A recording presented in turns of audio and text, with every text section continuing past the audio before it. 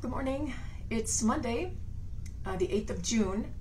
I am Ann Fenlason. I'm one of the pastors at Trinity Long Lake, or Trinity Lutheran Church in Long Lake, Minnesota. It's a congregation of the Evangelical Lutheran Church in America, the ELCA. Happy that you're spending some time here with me this morning.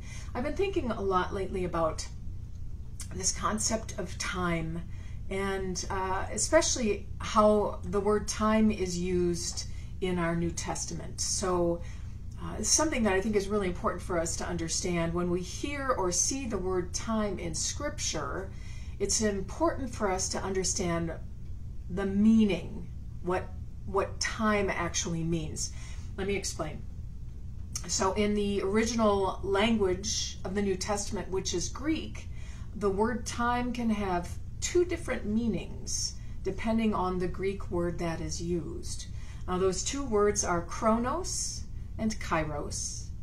But while both are translated as time, when we get to our English translation, their meanings in Greek are totally different.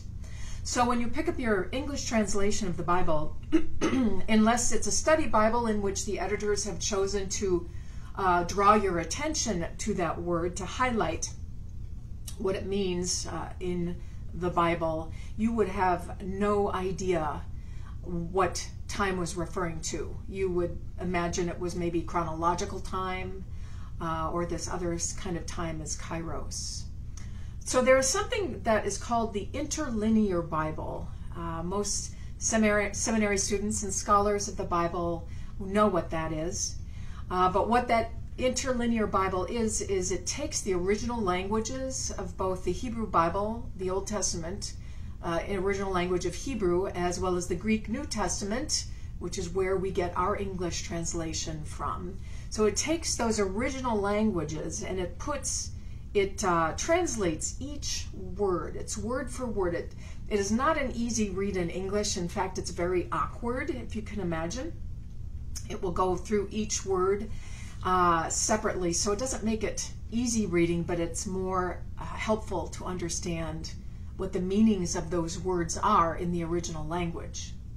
So an interlinear Bible will tell you what the meaning of the word time is in English. Now there are many Bible software programs out there that will give you this at a glance. Most of them are not cheap, but there's a great source available online free, and you can find it at Scripture for All, and the 4 is just the number 4. So one word, Scripture for All, and it will give you both the Hebrew Bible and the Greek New Testament in interlinear forms. So chronos time means chronological time. It's like the hands, the second hand of a clock ticking. Well, it's really the other hands too. We just don't see them moving unless we have a second hand. Or it could be like Dorothy in The Wizard of Oz, where she has the hourglass and the sand is running through it. That's chronological. Also the clock in one of my favorite movies, Groundhog Day, where it flips over every morning from 5:59 to 6 a.m. Those are examples of chronological time. Now, kairos time is entirely different. And what kairos means is a season or a special time. So I want to read to you a passage from Mark. It's from the first chapter when Jesus calls his disciples. It's verse 14, and it talks about time. Here's that verse. Now after John was arrested, Jesus came to Galilee proclaiming the good news of God and saying, "The time is fulfilled, and the kingdom of God has come near. Repent and believe in the good news." So the verses that follow this, and this is important, are the ones where Jesus calls his disciples, where they drop their nets and follow him. So that's Jesus. It's important to pay attention that Mark has put Jesus saying essentially kairos time. This is the right time, the right season, which is followed immediately by disciples being called. So those two things are related. Kairos moments have been happening for ever since, right? And they happen in our lives as well. You and I have them. Think about your past. especially when God brought you someplace where you acted on something, or where you followed, or where you were transformed. Often we can see those kairos moments happening when we have the opportunity to look back. For us, taking the path of following Jesus is not something that happens all at once.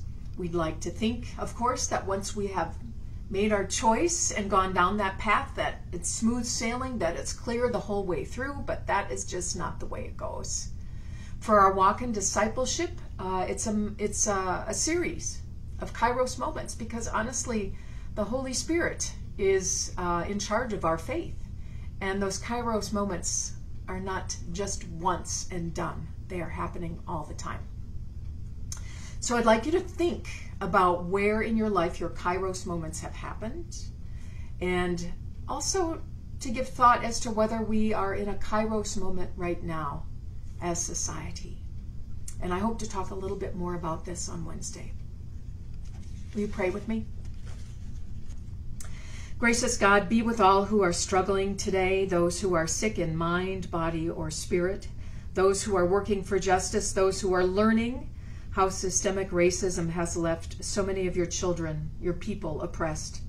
Be with all who are volunteering here in our communities, serving those who are so very much in need.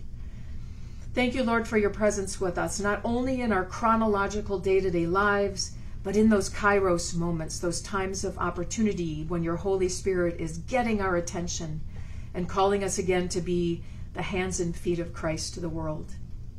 Lord, open our eyes to those kairos moments into which you are calling us, and help us to follow. In your name we pray. Amen. Dear friends, go and have a day that is blessed. Look for God. Look for those kairos moments. And I'll talk to you on Wednesday. Bye-bye.